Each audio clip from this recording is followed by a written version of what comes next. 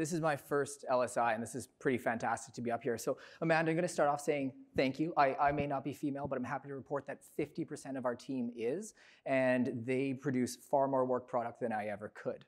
I'm also going to butter you up a little bit. I use Sonosite every single day at work because I am an emergency physician. So I'm coming to you as a physician founder here, trying to solve a problem. And that problem is bleeding to death. So at MACH32, we are revolutionizing pre-hospital hemorrhage management. And the simple way of saying that is I want to stop people from bleeding to death before they get to the emergency room, not after. And that's what we're doing with our product, IMSAFE. You can consider this an EpiPen for trauma. Now, why do I care about bleeding? Well, personal story. In my residency, the very first trauma case I managed independently without my staff looking over my shoulder. Young guy, crashed an ATV up in a remote northern community, couple hours extrication from the bush, and then another hour ambulance to get to the place where they could land a helicopter. By the time he got to me, he had a horrible outcome, absolutely awful neurologic injury. And I kept wondering, was there something that we could do to prevent that? And I knew that there was. So that's where the idea for IMSAFE came from. Now, massive hemorrhage is a massive problem. 9% of all worldwide deaths are due to trauma. Most people don't realize that. More than HIV, tuberculosis, and malaria combined. And almost half of those are directly related to bleeding to death. And there's some very important demographics that trauma and hemorrhage disproportionately affects. Soldiers. Bleeding is the main cause of death of preventable battlefield injuries. And this is a huge area of interest for your armed forces worldwide. Junctional injuries, torso injuries, non-compressible hemorrhage. We have a solution for those. Accident victims. Men, we're stupid. And we hurt ourselves on a regular basis. Traumatic injury is the main cause of death for men under the age of 45 in North America. That's over 9 million EMS calls per year. And then women, over 200 women bleed to death every single day after childbirth. And that's unacceptable to me. This is a simple problem. We should have a solution to it. Well, that solution is IMSAFE. We are a novel, high-volume intramuscular autoinjector. We take a proven, safe, standard of care, generic medicine that's traditionally delivered through IV. We're just delivering it faster and easier with a new route of administration. And why does faster and easier matter? Well, in trauma, we know time saves lives. This is where the concept of the golden hour comes from. The quicker you treat someone, the better they do. And this is more important for the medication, TXA, that we deliver. There's a meta-analysis in the Lancet, 40,000 bleeding patients. As many as 70% of these patients could have been saved if they'd got this medication immediately after injury. Why does easier matter? If it's not easy, it's not going to get done. Less than 5% of eligible patients receive this medication pre-hospital because, as one EMS medical director told us, it's a pain in the ass. This is a pain point that we are actively solving. And I bet you didn't know, but 1/3 of EMS in the United States are unable to deliver IV medication based on their scope of work and their level of training. They're only allowed to use autoinjectors.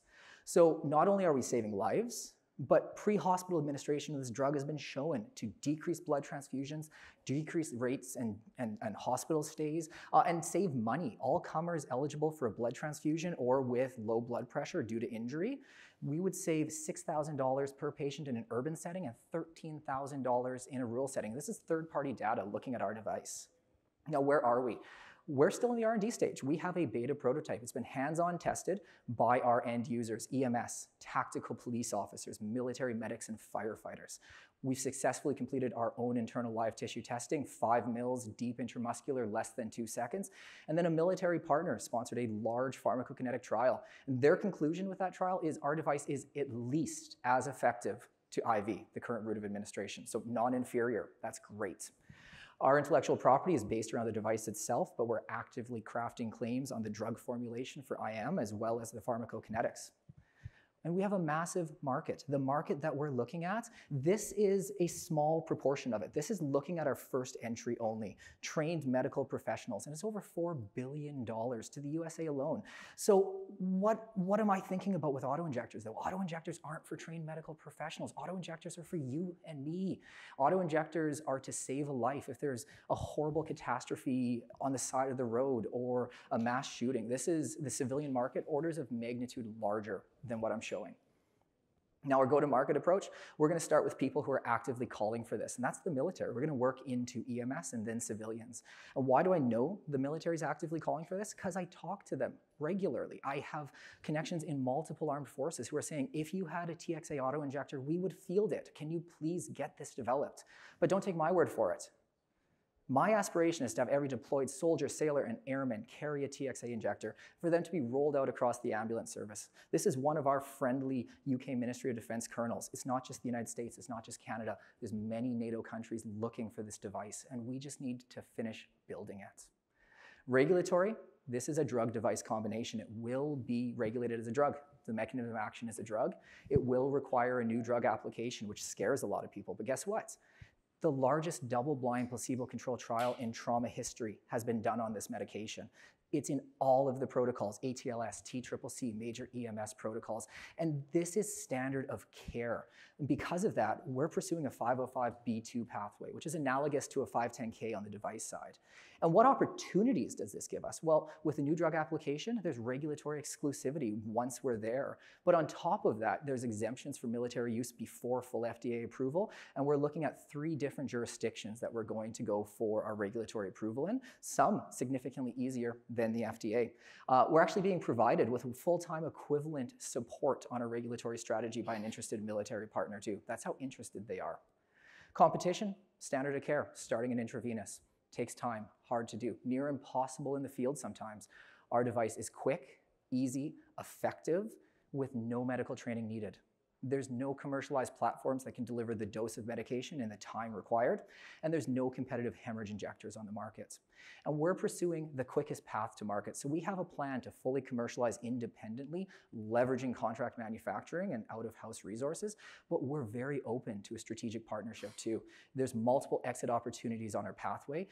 As a clinician founder, my main goal is to save lives. My secondary goal is to make someone else in this audience money along with myself so I can retire early. I'm probably going to do it again, but financial assumptions. If we do this on our own, we plan to be cash flow positive in 2026 with first sales in 2025. Leadership team, you met myself.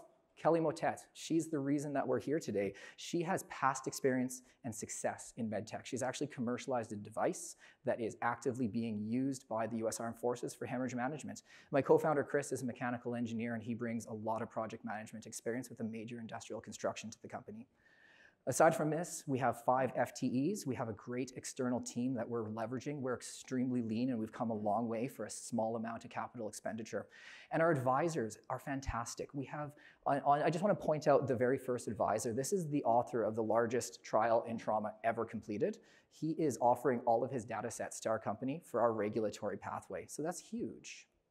Now, what are we doing? Like I said, I'm here to raise money because I want to get this device to market. I want to save some lives. I want to stop seeing people bleed to death in front of my eyes. This is a priced round. We're taking $2.5 million for equity in the company, and we're going to move to be ready for first in human use with this capital raise. That's not a lot of cash to be ready for first in humans and then pushing forward to phase 1s. So for a small amount of money, like I said, we've been very lean and we've pushed forward to this point with minimal cash expenditure. I have no doubt that we're going to be ready for in-human use in the next year once we finish raising this capital. So help us revolutionize pre-hospital hemorrhage management and stop someone from bleeding to death before they get to the hospital. Thanks.